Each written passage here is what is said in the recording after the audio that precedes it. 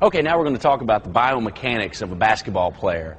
And it's very important as coaches that we understand the body positioning and staying on balance and the importance of balance in the game of basketball. And here at Elodia, we like to tell our kids that basketball is a game of balance and get them to understand that body control and balance and always being in a position of balance puts you in an opportunity to be successful when you're playing the game. So we always want our guys to be aware of what stance they're in and having control of their body.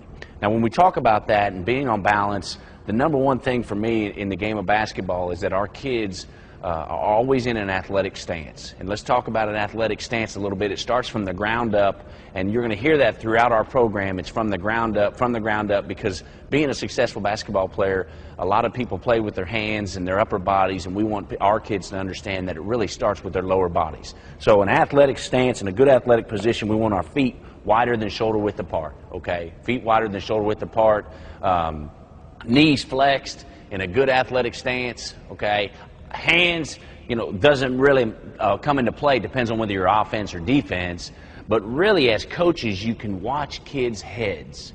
And if we get head bobbers, now you know that they're probably out of a stance. And that's real important for us when we're watching our kids play.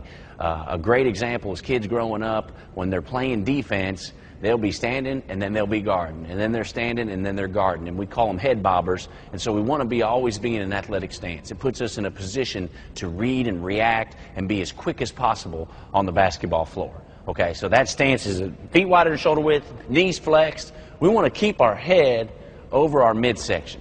Okay, keep our head over our midsection. It keeps us on balance. A lot of kids, you tell them to get low, and the first thing they do is do this.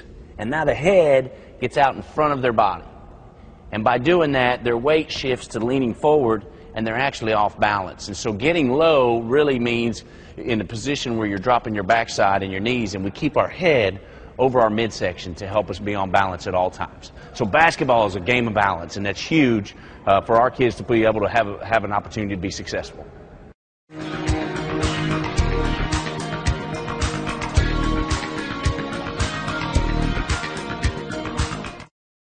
Okay, so now we got ourselves in a great position of balance, and our kids understand the importance of balance, and basketball is a game of balance. We're going to hear that throughout the whole program. We want to talk about footwork, which is vital to the success of our kids and the basic fundamentals with which they're going to take to the floor every night. Okay, and in footwork, we're really going to look at our feet, and we really want to talk pivot foot. And we're going to kind of introduce that, and then throughout the program you're going to hear that this whole time is different footwork, okay? Left foot front pivot, left foot doesn't move, and we're pulling ourselves, we're in an athletic stance, and when we say left foot front pivot, we really want to pull ourselves forward, okay, with our body. A left foot reverse pivot, left foot doesn't move, we're going to pull ourselves backwards, okay? So that would be a left foot front pivot, left foot reverse pivot. A right foot front pivot, we're in a good athletic stance, pull yourself forward, right foot front pivot. And then we get a right foot reverse pivot, get in a good athletic stance, right foot doesn't move, pull yourself backward for a reverse pivot.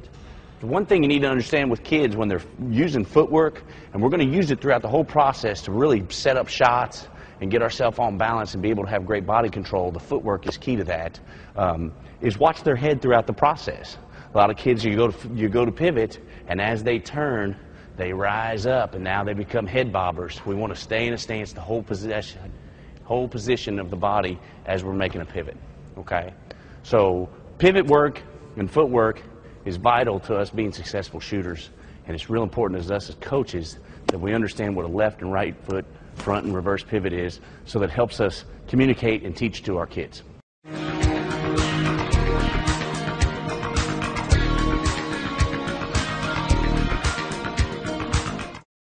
Okay, now that we've talked a little bit about the biomechanics of basketball without the ball and got an understanding of balance and understanding of footwork, without those basic fundamentals, it's going to be hard to be a successful player at any level. So those are real important segments for us to be successful as we grow up.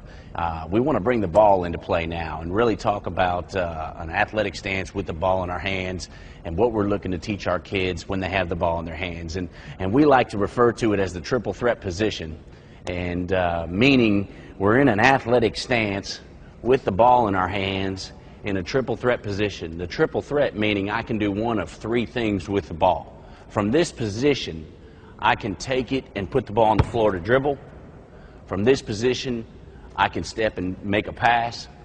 And from this position, I can go up and rise up and shoot. So when our kids catch the basketball, we always want them to be in a triple threat position. It puts them in a mode of attack on their defenders. And we want to be attacking for 94 feet on offense and defense here at Elodia. And that's what we're looking to accomplish. So by being in a triple threat position, we put a lot of pressure on our defender because we can do one of three things. And that's what we're really looking to do. We're in a good athletic stance, heads over our waist. We keep our hands. I like to bring the ball, what we call the shooter's pocket. We're going to bring it right into the shooter's pocket. And from this position, we can do any one of three things to be able to attack our defender.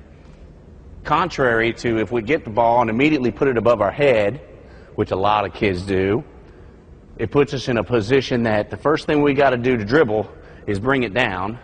The first thing we got to do to pass, unless we're making a pass from here, is bring it down. And the first thing we got to do to shoot, very rarely do you shoot from this position. It puts us in a position that we have to bring it down and gather ourselves. So we lose not only balance and strength by being in this position, which is not real strong, we also lose that timing factor. We're losing split seconds that it takes to reload and gather yourself, and the game changes every half second. So for us, it's real important to get our kids to understand that every time they catch the ball, we want to be in a triple threat position and ready to attack, and we can do one of three things. We can dribble, we can pass, we can shoot.